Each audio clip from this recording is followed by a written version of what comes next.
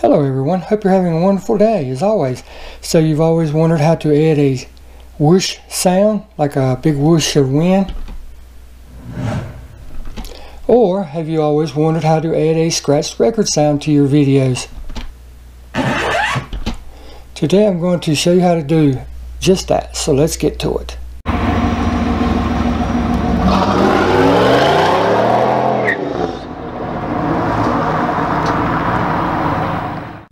Now, as always, it starts with the idea. What are you going to be putting it on? What are you going to be doing with it? Yada, yada, yada. So with that said, you now have to find the sound effects. Now, there are places that you could pay money to and subscribe to that sell sound effects. Or you can do like I get most of mine. I get them off of, actually, guess what? YouTube. And it's very simple. Just go to youtube.com, open it up, go to the search bar and type in what you're looking for, like scratched record sound. The main thing is, well, let's start that over. Free scratched record.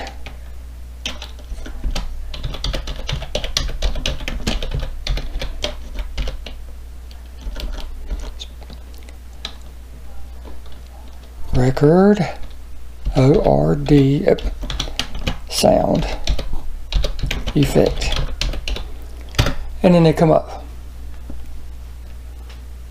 There you go. Now just go through and find one you think you want. Let's just say this one. It seems short, 7 seconds. Click on it, make sure that's the one you want, and that's the one that we'll be using. So now all you do is you go up to the top, click and highlight the URL address, right click it, copy it, and then you can go to whatever program you use to download your videos off of, or your sound effects, whatever. I use Streamable a lot. It's www.streamable.com. And then let me get rid of this one real quick. Yes, I want to delete it. That's for another video. Click on the paste a valid URL right beside upload video. Paste it right there. Click on that. Right click and paste the address you just copied, and it will bring up the video. Make sure that's the one you want, and if that's it, tell it to create the video. It goes through a little process depending on how long the video can take, just a split second up to several minutes. Then all you do is the little 3 dots right here, click on that, click on download, and down at the bottom, down here, it's going to ask you what you want to do with it.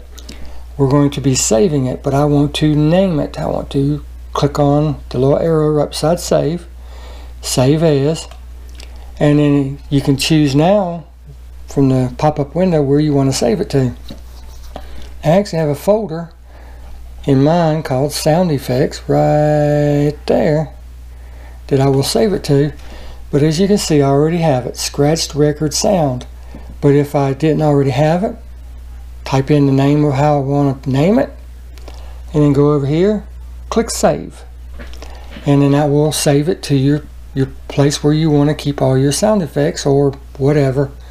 If you're just doing it for this one particular thing, then that's fine. You can do it for just that one particular thing. But that's how you get your sound effects. Doesn't matter what it is, the scratched record, the whoosh sounds. Let me show you. Doesn't matter what it is. Crying baby sound effect, right?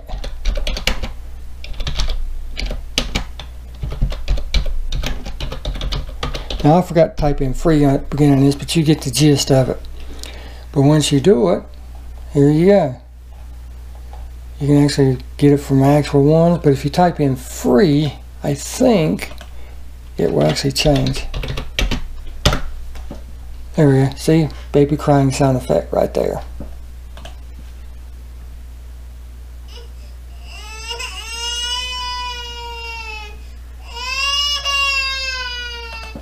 But YouTube has a very endless library of sound effects like that and everything. You just have to type in what you're looking for, and then you save it to wherever you want to use it. Now, once you do that, make sure you have your Davinci Resolve open, is what we got right here, right now. And I'm just going to go over here to this blank space and show you how we do it. Now, I already know that I have 2 car clips, right? and I want to put the whoosh sound effect in there. So I'm going to drag my clips in, right? I'm going to play them unedited.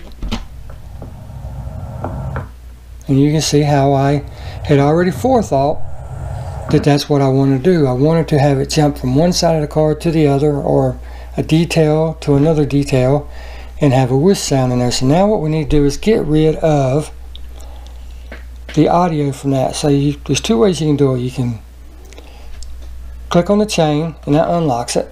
Then you can click on each one and delete it that way. Just hit delete on your keyboard or right click, delete selected. Or you can just grab the little slider right here. As you put your cursor over that line, you get a slider. You can move it up, make it louder, or pull it down to 0.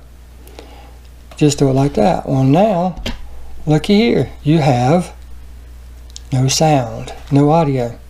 Now let's drag in the other video clip that we're using for this today and do the same thing. All you got to do is just click on it. Let me delete it so I can show you. Click and hold the video clip. Drag it over, put it where you want it, and drop it. That's all you got to do. Take the sound out of it, and now you have that clip in as well.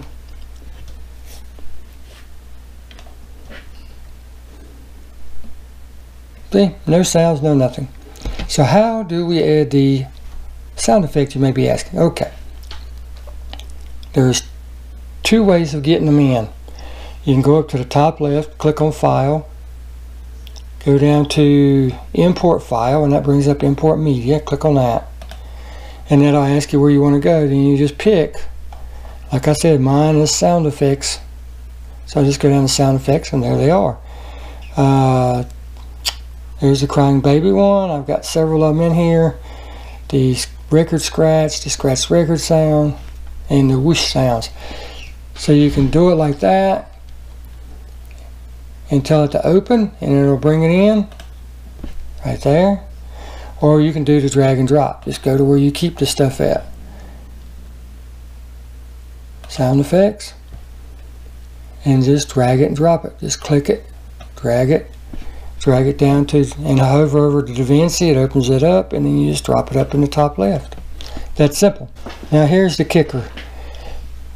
YouTube is not an audio storage facility, it's a video storage facility. So in order for people to be able to upload videos, sound effects, sound recordings, anything like that, they have to attach a photo file or a video file to it, okay? So what you have to do to separate those two, let's bring in the whoosh sound, because that's the first one we're going to use.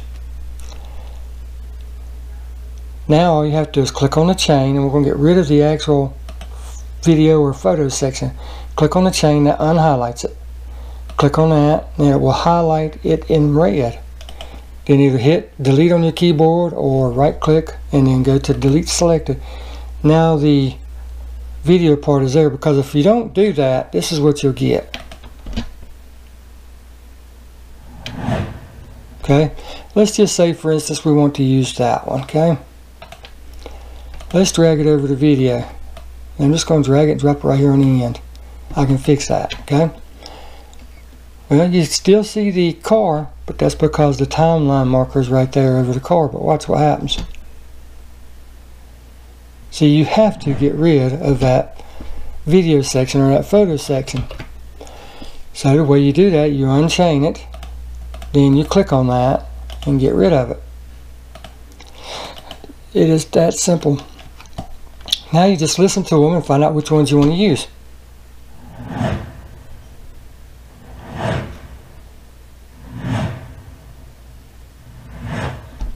Once you find that, you go over, click on your toolbar, click the razor. I know I want to use this third one. I want to click to the left of it, click to the right of it. That cuts it. Now I go back over to my cursor, my pointer, my selector, whatever you want to call it. And I'm going to select the ones that I don't want to use and delete them.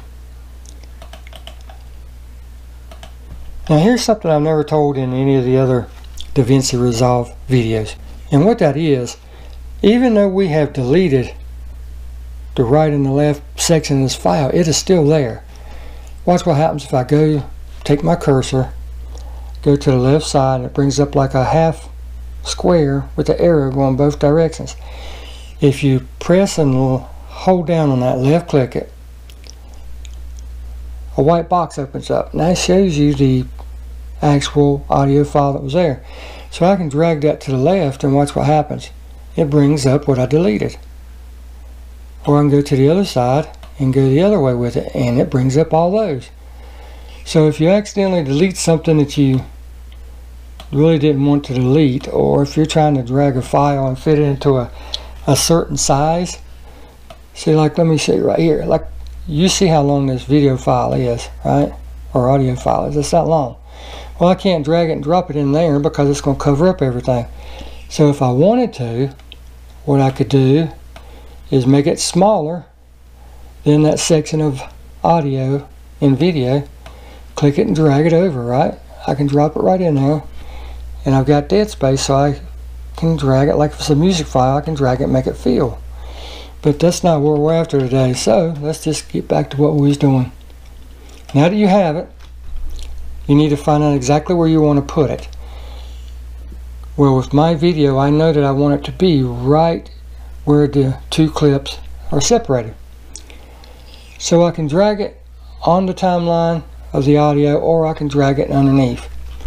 Well, typically I put music in my video, so I will put it underneath, because I'll have the music there and I'll have the sound effect below it. So we won't mess with this for this video. So all I'm going to do is drag it down, drag it over, or I can drag it across, right? It's not hurting anything as long as I don't let go, and then drag it down. And I want to highlight the high point of that sound effect to be right where they change. Now watch how it sounds. See, that's pretty much dead on. And the same with the record scratch. Drag in the scratched record, go up to the top left, pick it, hold down the left mouse pointer, drag it over. Again, you have to have a video file or photo file to bring in a sound effect or a sound recording. So now all you got to do is, again, make sure the chain links are unchained. Left click the photo file or video file and either hit delete or right click and then delete selected, and then just drag that over to where you want it. I know I want it right at the end. So here's the two effects.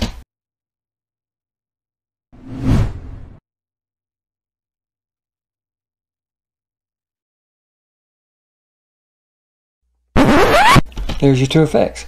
Now all you have to do is finish your video, add whatever sound effects, whatever music you're wanting to put in, and you add music the same exact way that you just saw me add these effects. Click in copyright free music and find the music you want on YouTube, and you're good to go. Drag it in the same way, put it in the timeline the same way, cut it the same way, trim it the same way. It all works the same regardless of whether you're using audio, if you're using sound recordings, if you're using music recordings, anything like that. It all works the same, even on other programs, not just Davinci. It all works the same. You just might have a different step or two to get the music in or the sound effect in and get it exactly where you want it. It might be a little different per program. Keep that in mind. And then that's all there is to adding sound effects and everything. So I hope you enjoyed this video. It's another one that I've been wanting to do for a while and I haven't done it. And now I have. And I hope it's helped you a little bit. And we'll see you in the next one. I hope you enjoy. Thank you so very much.